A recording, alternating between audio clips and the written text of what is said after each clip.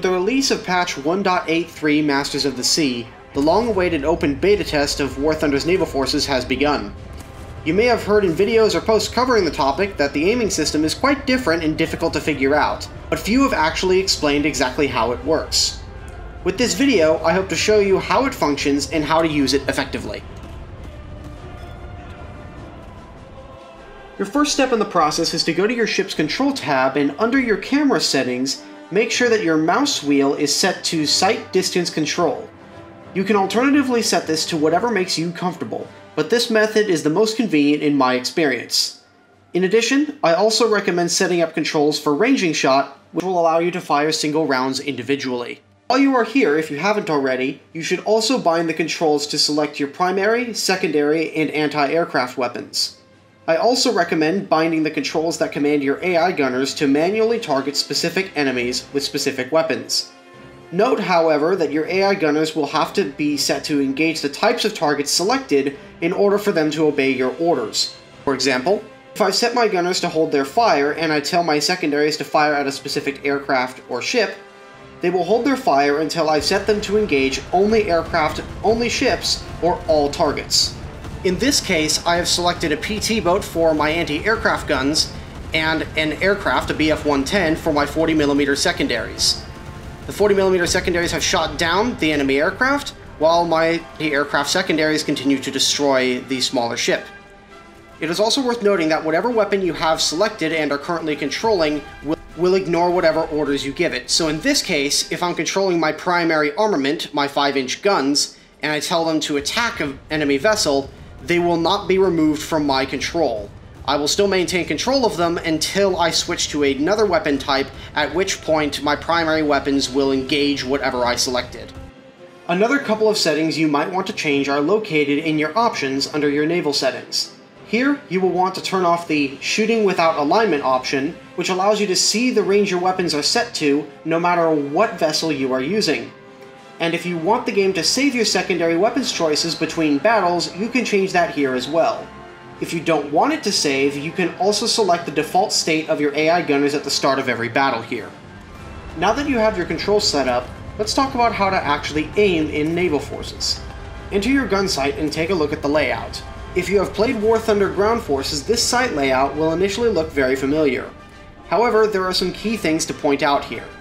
The first thing to make note of is that the crosshair at the center of the sight does not necessarily represent where your armament is pointing.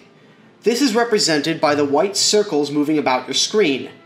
After waiting for your guns to align with the target and selecting it, you will see 3 numbers pop up. The first number is the estimated range to your target. The second number, next to the word error, to the right of that, determines how potentially far off this estimate is. This margin of error can be reduced through the training and upgrading of various crew skills, and will change depending on the direction and speed of the target in question. Finally, the third number represents the range that your weapons are set to. Speaking of which, let's talk about ranging. Manually adjusting the range of your weapons is a critical part of learning how to properly lead your targets within the game. The amount of lead is often determined by the margin of error in your fire director's range estimation. Like I mentioned earlier, this margin of error fluctuates up and down depending on the speed and direction of the selected target as well as your crew skills.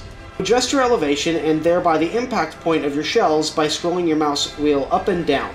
Scrolling up or away from you will cause the guns to elevate and increase the distance between you and the point of impact, while scrolling down or towards you will decrease the range by default.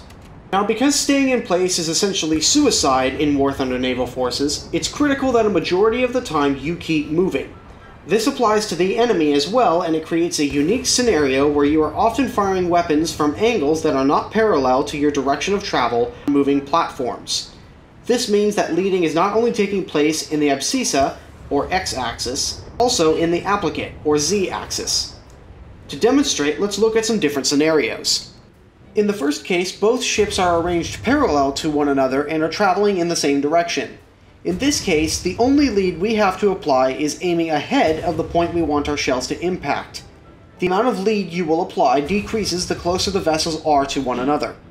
In this case, we are both rapidly closing on one another, and the range between us is constantly decreasing. So instead of adjusting my range higher, I will lower my range setting to anywhere between 75 to 200 meters below what my fire director has estimated. This will aid the guns to fire at the position the target will be at rather than the position he is currently sitting. If the rounds impact in front of the target, your range is set too low. If it sails over the target or only clips the top of him, it's set too high. In this third and final example, we are traveling parallel yet again, however we are also traveling in opposite directions. Because we are both moving platforms, we have to take our ship's momentum into account and apply more lead to the target than would normally be required. In addition, as he moves away from us, we will have to start elevating the guns to start aiming for the point in front of where we want our shots to land. During the entirety of these last three cases, we are constantly adjusting the range and elevation up and down accordingly to keep shots landing at the height we want and at the distance we want. Now, if lots of mouse scrolling isn't really your thing, you can always simply reacquire the target and the range by pressing the select target button again. However, there are major downsides to this. First off, your guns will aim to hit the center of mass of the target, and are not likely to hit critical components that will quickly sink the enemy vessel. You are far more likely to hit the island, the smokestacks, or the weapons on deck. Another problem with this method of aiming is that it does not compensate for lead on its own, short of simply reacquiring the target and hopefully firing before it changes. You can throw off your guns and lead to longer delays between effective salvos.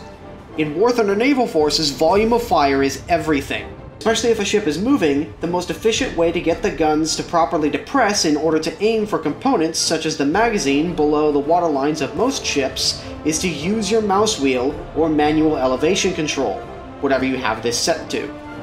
You can do this to an extent by simply pointing your guns towards the waterline with your mouse, but this is only useful against ships at medium range and is more akin to a wild guess than an actually aimed shot. A third problem with this method is that it does not work well when you have multiple targets stacked on top of or near each other, as the game has difficulty figuring out which one you're actually trying to select.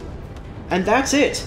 Now that you understand the basics of aiming in War Thunder Naval Forces, all that is left to do is simply get out there and practice. Aiming is one of the more complex aspects of Naval, but it is incredibly rewarding and sensible once you learn how to use it. If you have any further questions or feel I missed something, feel free to leave a comment down below and let me know. And without further ado, this has been Many Miles Away. Keep your hulls checked, keep your optics cleared, and your magazines topped up, and I will see you all in the next video.